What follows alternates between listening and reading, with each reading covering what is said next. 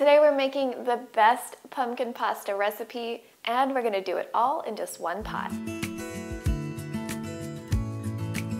As you might know, I love coming up with fun and creative vegan recipes to share with you guys, but there is one part of this that I truly hate, and that is washing dishes. And I assume some of you feel the same way. That's why I'm super excited to share this epic one-pot vegan pumpkin Alfredo pasta with you. It requires just one pot, and it's going to impress both your guests and your taste buds.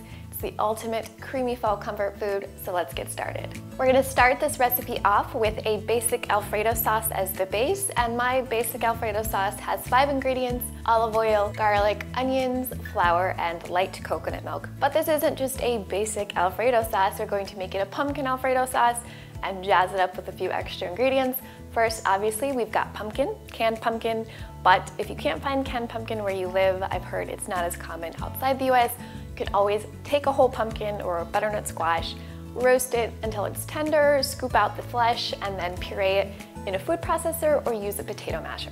We're also going to add a trio of herbs to our pumpkin Alfredo. We've got thyme, sage, and rosemary, and they just smell like fall. It's going to highlight those pumpkin flavors, really just make this taste like a party in your mouth, but like a fall-inspired party in your mouth. First, we have the sage, and I'm using 5 large leaves. You're gonna stack them up, roll them up together, and slice them through. For the thyme, the easiest way to get the leaves off the stem is to push down on the leaves, and they'll just come right off. You need about 1 tablespoon of thyme leaves. I do try to use fresh herbs in my recipes as much as possible because they are more flavorful and more potent than dried herbs. And finally, for the rosemary, I've got 2 small sprigs. Just strip off the leaves. You don't want any of those tough woody stems. I do recommend using a non-stick pan like this or something similar. I have tried making this in my big Dutch oven, but you have to use much more oil to prevent things from sticking, and it still kind of does get stuck, so really recommend using a non-stick skillet. The Alfredo sauce starts with sort of a roux, and a traditional roux involves heating up a fat source like olive oil or butter, and then adding an equal amount of flour and mixing it together until it kind of forms a paste. And then to finish your sauce, you pour in some liquid like milk or cream or broth. And to add extra flavor to our roux, which forms the base of the Alfredo, I'm going to saute some onions, garlic, and fresh herbs in the fat source in the olive oil before adding the flour and the coconut milk. You want to stir the flour constantly for a minute and then pour the liquid in a steady, slow stream to prevent clumping, and continue to whisk until the sauce is thickened, about 1 to 2 minutes. And for our liquid, instead of dairy milk or cream, we'll be using light coconut milk from a can. And the reason I prefer this liquid for my Alfredo sauce is that it's thicker than, say, almond milk, so you get a sauce that's really luscious and creamy and rich, but it's not as thick as full-fat coconut milk, so it won't clump up and it won't get too thick. The basic Alfredo sauce is done, so it's time to add the pumpkin, salt, pepper, and nutmeg.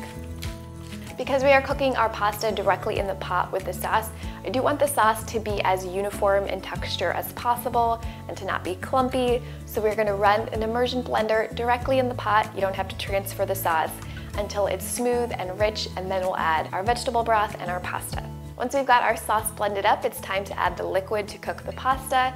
I'm using low sodium vegetable broth. We'll also add some miso paste for those deep umami notes, as well as some nutritional yeast for that really nice cheesy flavor. Since Alfredo sauce is traditionally served with fettuccine, that is what we are using today. But if you want to keep things really simple, I actually recommend using a shorter pasta for 2 reasons. First, you do have to break up the fettuccine noodles before you put them in the pot. It's a little extra step if you want to avoid that. And second, the longer the pasta strands, the more likely they are to stick together in the pot. You do have to stir the pot fairly frequently to make sure the pasta cooks evenly, and it's just a little bit easier to do that stirring if you have a shorter pasta. Once you've added all the ingredients to the pan, bring the pasta mixture to a boil, and then lower the heat to maintain a rapid simmer. Make sure to stir frequently and toss the noodles around with some tongs or a pasta cloth to ensure they don't stick together. The pasta should be cooked in about 20 minutes.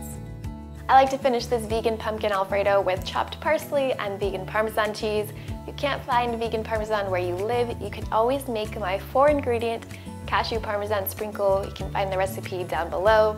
And if this recipe has you hungry for comfort food, I've got a lot more fall-inspired comfort food coming your way.